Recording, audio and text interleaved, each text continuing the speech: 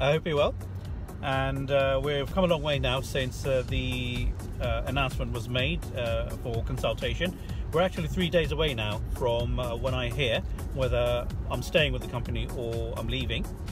In any case, it's still business as usual, as I say, and I'm heading to see a customer now, and I've got a few things, other company work processes to finish off.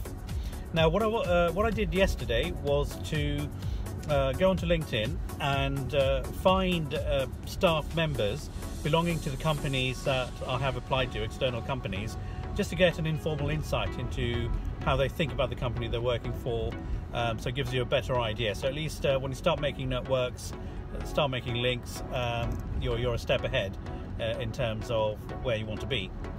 Now, early this morning, I had a call from an agency for another role in another company that seemed to be interested. So I said, yep, let's get the ball rolling in terms of interviews for that.